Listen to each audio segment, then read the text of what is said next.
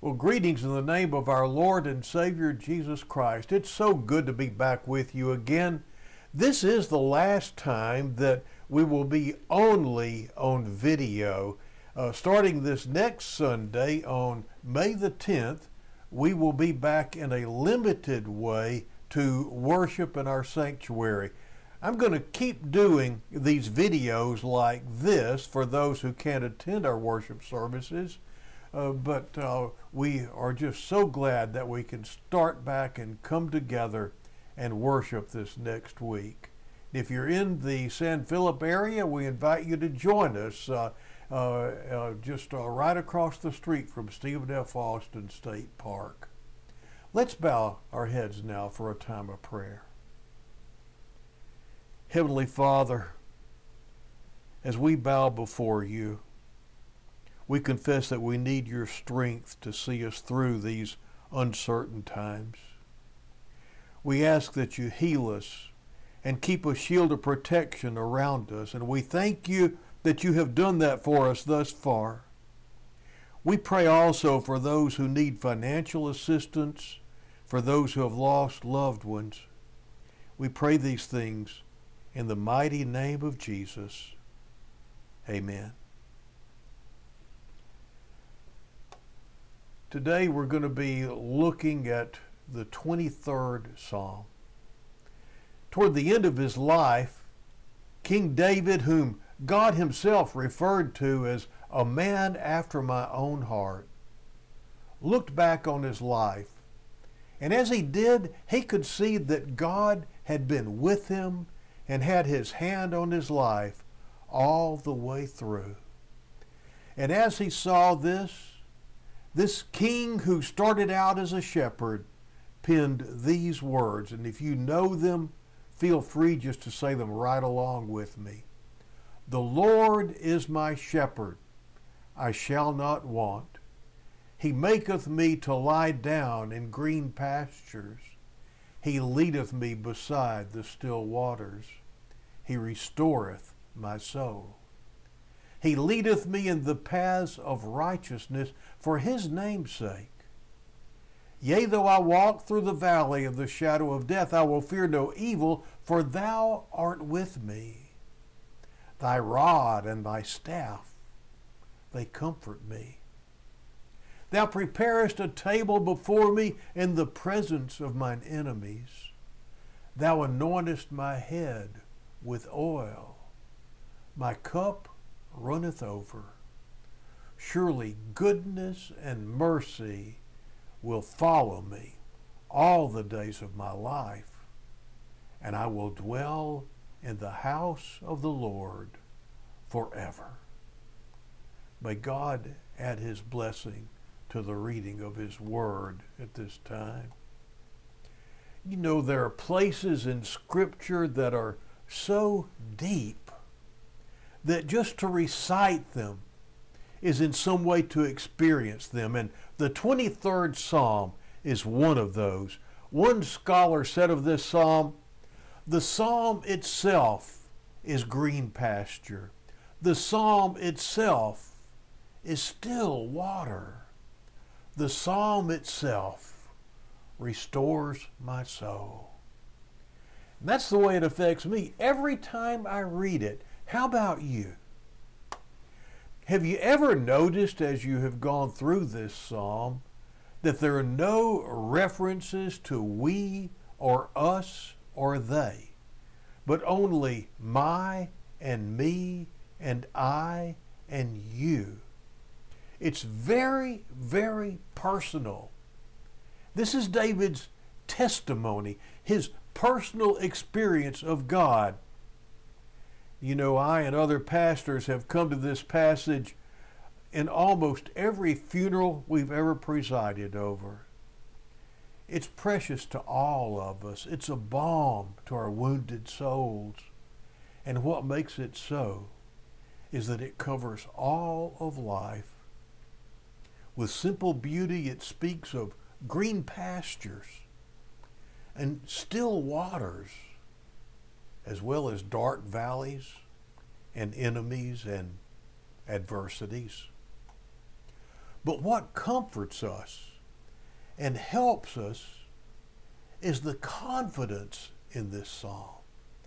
David really believes this about God. We realize as we linger over these words that what David writes is not poetic exaggeration or theoretical theology. He has experienced God in these ways. He has heard God's voice. He has followed God's lead.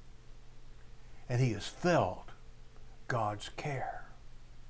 That's the testimony of many of us who have walked with the Lord through the years. You see, underneath the beauty of his words, there are solid convictions that were formed in the crucible of crisis. The reasons I know these things to be so about a man who wrote 1,000 years before the Lord appeared on the scene is because he left us clues right here in this psalm. Notice that in the first 3 verses, David refers to God in the third person. The Lord is my shepherd. He makes me lie down. He leads me. He restores my soul. And then in verses 4 and 5, David shifts, referring to him in the second person. I will fear no evil, for you are with me. Your rod and your staff, they comfort me. You prepare a table before me in the presence of my enemies. You anoint my head with oil. And then he closes by returning to the third person. Surely goodness and mercy shall follow me all the days of my life, and I shall dwell in the house of the Lord forever. So why do you suppose David switches from talking about God with he to talking to God with you? And why does it happen in verses 4 or in verse 4? Why didn't he just go on to say, even though I walk through the valley of the shadow of death, I will fear no evil, for he is with me. His rod and his staff, they comfort me. I think the change from he to the more intimate you happens in verse 4 precisely because it's there. He speaks of the valley that he has walked. He has felt those shadows. And he describes the crisis points of his life in verse 4. And in those times, something deep happened between him and God. Now, you've noticed this too, haven't you? We're more prone to talk about God when we're in the green pastures and more prone to talk to God when we're in the dangerous valley. In the light, we're prone to wander off in pursuit of greener grass, aren't we? But in the dark, we hug his knee. We stay close to him. David changes from comments about God to communion with God because during this valley time, he stayed ever so close to the shepherd, never taking his eyes off of him. He had experienced God in a way that had ushered him toward intimacy with the Almighty Shepherd. Now, you and I are in a time today that's a time of crisis and uncertainty as we face this coronavirus 19. I don't think any of us have ever felt more like we were going through the valley of the shadow of death than right now.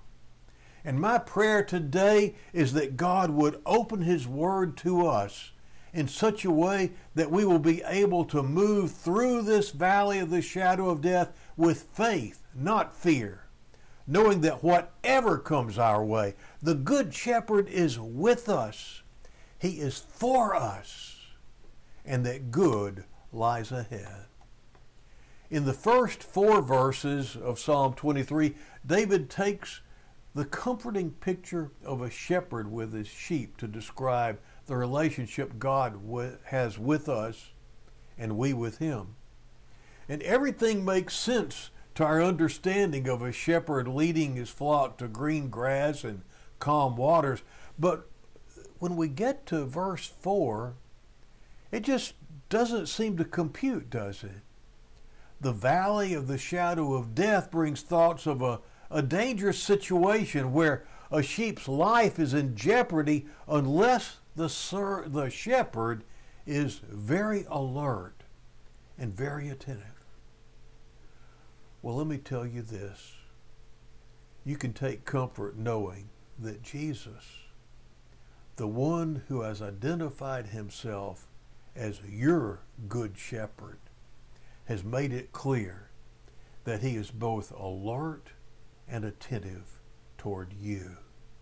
Listen how he describes himself as our good shepherd in the Gospel of John. He says, "Truly, truly I say to you, I am the door of the sheep. All who came before me are thieves and robbers, but the sheep did not hear them. I am the door. If anyone enters through me, he will be saved and will go in and out and find pasture. The thief comes only to kill and to steal and to destroy. I came that they might have life and have it abundantly. I am the good shepherd. The good shepherd lays down his life for the sheep. He was a hired hand and not a shepherd, who is not the owner of the sheep, sees the wolf coming and leaves the sheep and flees, and the wolf snatches them and scatters them. He flees because he is a hired hand and isn't concerned about the sheep. I am the good shepherd, and I know my own, and my own know me. Even as the Father knows me, and I know the Father, and I lay down my life for the sheep. I have other sheep which are not of this fold. I must bring them also, and they will hear my voice, and they will become one flock. I must bring them also. For this reason the Father loves me, because I laid down my life so that I may take it up again. No one has taken it away from me, but I lay it down of my own initiative. I have authority to lay it down, and I have authority to take it up again. This commandment I received from my Father. Now, answer for me this. Why would a sheep be guided into such a place as the valley of the shadow of death? Not because they strayed off in sin. That's not the point here. Because in Psalm 23, the shepherd is pictured as going with the sheep, not snatching the sheep back to the pasture that he left behind.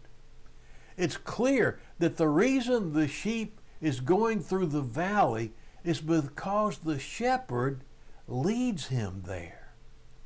The connection between verse 3 and verse 4 confirm this.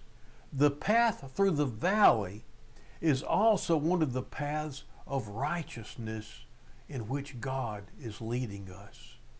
He guides me in paths of righteousness for His name's sake. Even though I walk through the valley of the shadow of death, I will fear no evil, for you are with me. So why would the good shepherd, who would lay down his life for a sheep, lead a lamb into a valley filled with danger and death? Today people are asking this in different ways. They're asking, why has God brought me to this? Why has God brought me to this place where I'm facing this quarantine and the danger that lies out beyond? Why has He brought me to this financial spot? Why has he brought me to this spot in my relationship? Why? And you know, there's really only one answer: to get to a better place. Philip Keller is an Australian shepherd whose wonderful little book, A Shepherd Looks at Psalm 23, includes this observation about valleys. The shepherd knows from past experience that predators like coyotes, bears, wolves, or cougars can take cover in these broken cliffs and from their vantage point prey on his flock. He knows these valleys can be subject to sudden storms and flash floods that send walls of water rampaging down the slopes. There could be rock slides, mud, or a dozen other natural disasters that would destroy or injure his sheep. But in spite of such hazards, he also knows that this is still the best way to take his flock to the high country. He spares himself no pains or trouble or time to keep an eye out for any danger that might develop. Now here's the truth of the matter. When you're walking through some unfamiliar, dangerous valley and the shadows grow long, when the pandemic seems so threatening, when you have cancer and have to decide whether it will be chemotherapy or some other way, when you're trying to decide as a matter of godly stewardship whether to take your money out of the market or let it ride, when your job has evaporated or is shaky and times are looking scary, when your finances are tight and you're taking on yet another job to make ends meet, remember this: your shepherd has appointed even this hard time as one of his paths to righteousness. He is leading you through this valley for reasons that probably aren't very apparent, but rest assured, he's taking you to the high country where the sun is warm and the grass is lush. Every valley is a pathway to something better. Psalm 84:11 says it this way: no good does the Lord withhold from those who walk uprightly. The Apostle Paul puts it another way in Romans 8:28. And we know that for those who love God, all things work together for good, for those who are called according to his purpose. You see, it's not that the valley is good, but the shepherd is good, and he knows the way. If you're in the valley today, I encourage you, trust him. He's taking you somewhere great. David tells us how to be fearless in adversity in this psalm. He tells us that even in the valley of the shadow of death, he didn't dread the distress that he would face or cringe in the face of crisis. How do you fight fear when you don't know what's going to happen next and your imagination is working overtime? Well, let me show you how David did it. David tells us his confidence came from three sources, and these three sources can be yours as well if they're not already. They are God's presence, God's power, and God's leading. In verse 4, David says, even though I walk through the valley of the shadow of death, I'll fear no evil, for you're with me, God. Your rod and your staff, they comfort me. First, he speaks of God's nearness and his presence. When you step into your valley and it's so dark you can't even see the path ahead. And you know there's the possibility that there are predators and enemies and other dangers laying in wait for you. Your shepherd has something he wants you to hear. And it's these words right here. I will be with you. I'm going to repeat. He's telling you today, I will be with you. As you're going through this valley, I will be with you. Don't turn to drugs or resort to drink or find some other substitute that you think is going to help you get through this valley. You have what you need. All you need is your shepherd. Hebrews 13:5 and 6 says it like this. He has said, I will never leave you nor forsake you. Brothers and sisters in Christ, there is no valley, no matter how dark, that you'll ever go through alone. He will not leave you. A shepherd's rod was a 2-foot club made of oak with a rounded head that was whittled from the knot of a tree and had sharp bits of metal pounded onto it. And this club was used to defend the flock against attacks, and it represents the shepherd's power, the power that he wields against enemies the sheep could never handle alone.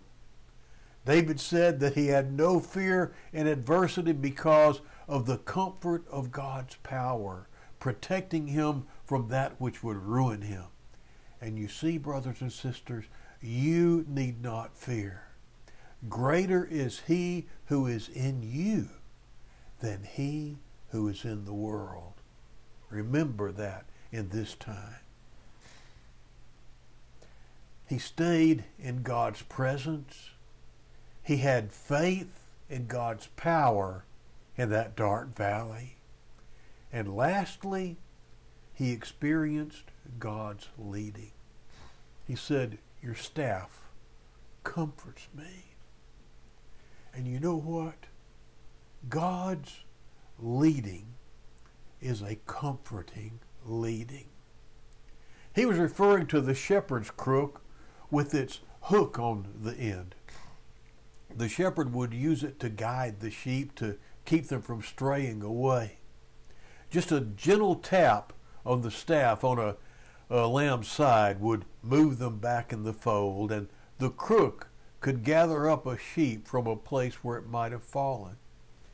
David felt comforted that his shepherd was guarding his steps, making sure that he made it through the darkness in safety. David was supremely confident not only about his present circumstances, but of grace in the future that would see him all the way home. He believed that the valley times were appointed for his good. He learned things about God there that could never be learned in any other way. Those times in the deep ravines are the times that he was able to see God's reality and presence more than any other time. He stayed close. He trusted in God's protection and guidance all the way. All because he could say, the Lord is my shepherd. Brothers and sisters in Christ, when you find yourself weak and in the dark and uncertain of the future, I want to encourage you, look up. Fix your eyes on Jesus, your good shepherd. Stick close to him. Trust that he knows the way through this valley that you're going through right now, and he's going to see you onto the higher ground. Something better lies ahead if you'll just stick with the shepherd. believe that he has good reasons for taking this route, even though it's hard or unfamiliar. And hold on to the truth that there's something better waiting on the other side of this valley. Now, it could be that you've been listening to this and you're one of those who have no peace right now because Jesus is not your shepherd and you're not a part of his flock. You've been trying to handle this thing called life on your own, and you weren't designed to any more than a sheep was designed to head out and live a lonely life all on its own without a good shepherd. Well, if you realize now that you want to be a part of his flock and that you want his peace, you want him to be your shepherd, the good shepherd that you can lie on, I want to let you know some good news. He wants you to be a part of his flock. And if you're tired of trying to handle it all by yourself, just pray this with me right now. Let's pray. Dear Lord Jesus, I am tired of trying to fight all this stuff and handle all this stuff all by myself. I want to be a part of your flock. I want to know your presence, your comfort, your guidance, the assurance that everything's going to be okay in my life. And I realize now that you have made a way for me to have it. You died on the cross for me so that I could be a part of your flock. Forgive me, O Lord, for having wandered away and looked other directions instead of looking to you. And I want to come and be a part of your flock now. I repent and I want to come home. I want to come through the gate that is you, the one who died on the cross for my sins and rose from the dead to offer me eternal life.